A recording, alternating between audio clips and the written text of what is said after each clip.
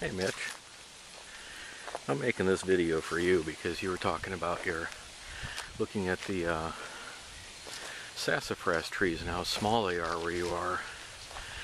Well, it's kind of late in the year, so I wouldn't use any of these leaves anymore. There's probably nothing wrong with them, but they're starting to turn. But this is one of the Sassy Fras in my backyard. Yeah, as you can see, that's right up there, and it's got a fair-sized trunk on it. This is a stand of 3 Sassy Fras. I have absolutely no clue what this little thing is. At one time, it looks kind of like a fruiting tree of some sort, but it's never had fruit. I'm not sure. No fruits, no nuts on that. About as useless as a tree can be, really. Anyway, back to Sassy Fras. Here we have its next door neighbor. And he goes up there too. They're good. They're almost as tall as my house, so... And I got a few smaller ones over here. You can see that the leaf buds for next year are out. That's going to be fantastic.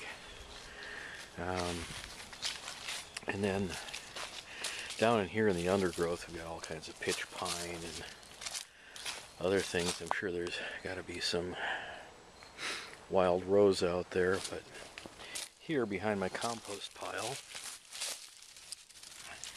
is a nice little Sassy Fras sapling. I'm gonna let that grow up another year or two, harvest the root from that.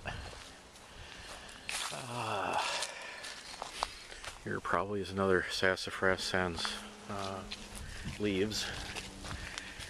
Here's a small Sassy Fras standing right next to an oak.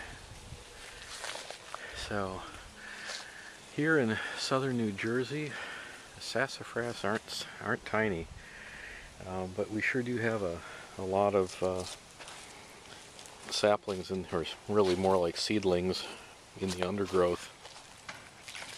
And this time of year, we're last day of October. Most of the Sassy Fras that's in the undergrowth is in the stick stage without leaves. Anyway, I just thought I'd show you that. And over by the basketball net, that's a beautiful chestnut oak. And the chestnuts off of that last year were absolutely huge. And if that's any indication of winter, the larger the acorn, supposedly, the worse the winter. I haven't seen any acorns fall off of this tree yet this year.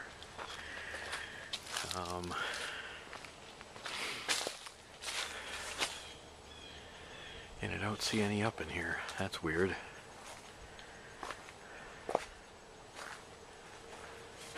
Probably won't see any until they fall off and hit me on the head. Not sure how they grow on the chestnut oak. Maybe they grow up higher up in the tree and I just can't see them. But anyway, we have an old one from last year. That's not even it's an old shell. It's empty.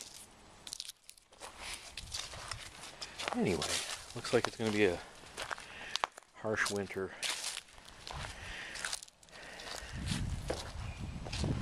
So, yes, your Sassy Fras infusion looked really good.